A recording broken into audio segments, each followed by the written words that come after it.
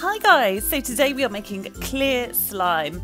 Now I've been asked a lot of questions about making clear slime, so in this video I thought I would try and answer as many as possible. As you can see, this slime is super clear. It has some light bubbles. The bubbles will disappear if you leave it to rest for a short while, maybe a day, in an airtight container. Once you've left it to rest, it will be completely clear all the way through. To make your slime, you will need PVA glue. It has to be PVA, otherwise it will not work. Once you've had your PVA glue ready, you need your contact lens solution. You can also use eye drops as long as they contain boric acid. Boric acid is what reacts and makes the slime. Then you need to take some bicarbonate of soda, and again it has to be bicarbonate of soda because this is what will make the reaction happen. So to make your slime, all you need to do is add as much glue as you want slime into whatever dish that you want. Just remember that it has to be clear PVA and not white PVA to make a clear slime.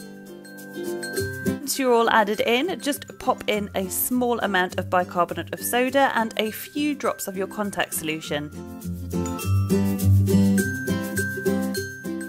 Add it in very slowly, a few drops at a time, and just stir it very gently together. This footage is speeded up. I assure you I was stirring quite slowly.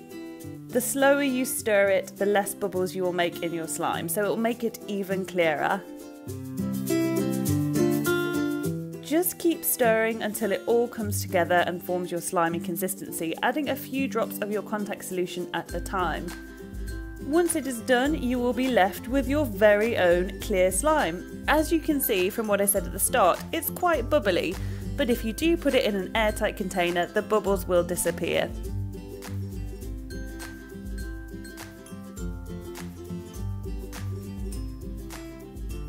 Once your slime is all ready to go, you're ready to have as much fun with it as you want. It's completely stretchable and mouldable, and if you want to tint it a little, you can always add a few drops of food dye and make it a clear red or a clear blue, whichever colour you fancy really, and it will still be see-through.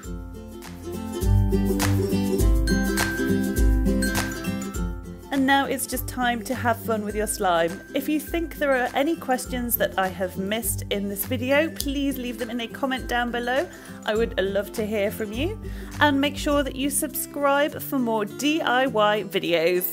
Bye!